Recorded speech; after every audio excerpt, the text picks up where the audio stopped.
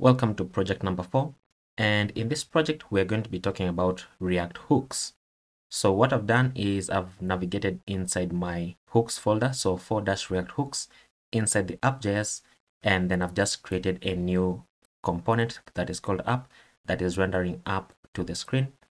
And then inside my index.html of that folder, I have gone ahead and just updated the document title, and this is going to render out our document title, and then we're going to have app showing on the screen. So the first thing that I want to do is I want to go ahead into my index.css, and then inside the body, I want to give the body a padding of 5 rem on the top and bottom and 1.5 rem on the left and right, and then give it a max width of 1100 pixels and a margin inline of auto. This will enable everything to be centered so that now we don't have to look to the top right, we can just simply look right here. And then you know what, I think perhaps let me increase the font size to 1.5 rem to make it just a bit bigger and much more visible. So the first hook that we're going to be talking about is called the state hook, or it's called useState.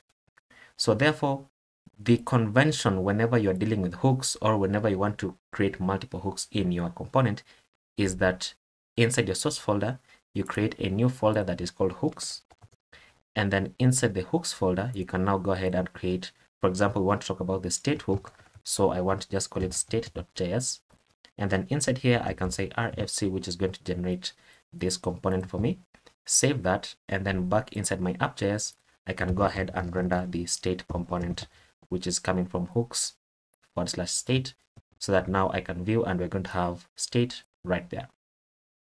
So the useState hook works in the following ways.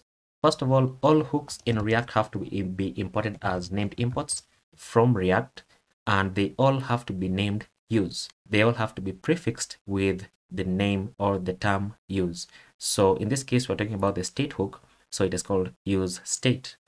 There is another hook that is called the effect hook. It is called useEffect. There's another hook that is called the transition hook, and it is called useTransition. So that is a naming convention, and all hooks must be prefixed with use, and they have to be declared at the top level of your component, meaning the hooks have to be the first item right here. So declare hooks right there. So the way the useState hook works is that it works by using what is called array destructuring.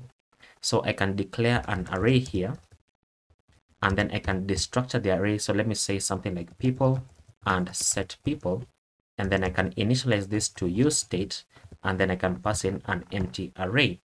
Now what this will do therefore is that it creates a state value, which is the first variable right here. So the first one here is a state value, which is going to be populated with whatever the initial value of the useState hook is.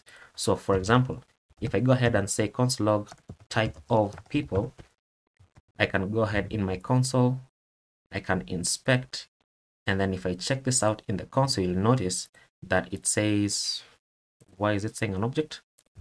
It shouldn't be saying an object, it should be saying an array. Let me just initialize this to a string first of all. Just check whether it's working correctly. So you can see right there. So it is a string. Oh, you know what? Arrays are detected as objects in JavaScript. That's why. So you can see that we can check the type of the people state value, and it is a string by default, because this initialization right here is the one that populates the state value. And then this second value is the function that controls how you access the state value. So for example, if I wanted to change this value from an empty string, I would do something similar to the following.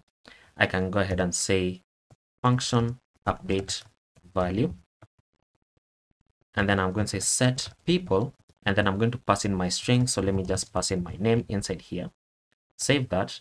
And then now if I go ahead and say update value, so call the function, and then now go ahead and console log people again after this value has this function has been called, then what you'll notice is that my name is now printed out, but then we see that we have an error. That is because you should not do this in React. I just did this for the purposes of demonstrating the example, but you should not do this. Okay, so we already know that this is the state value and this is the function.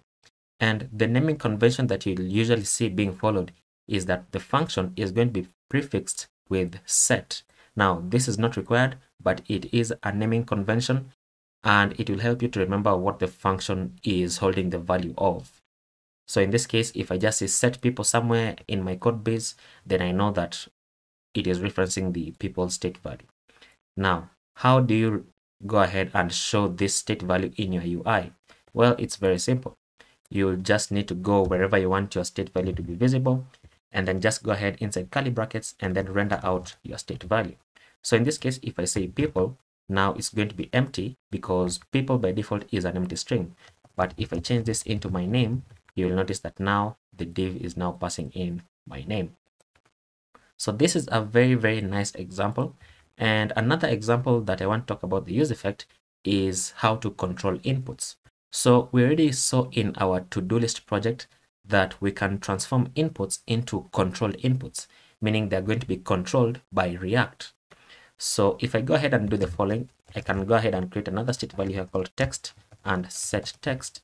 And I can set this equal to useState, and by default, I'm just going to say default text. And then I can create an input. So instead of just showing people inside here, I want to create an input with a type of text. And then the name is going to say text. The ID is going to say text. We don't even need the ID because it's just for demonstration. And then the placeholder is going to say enter some text.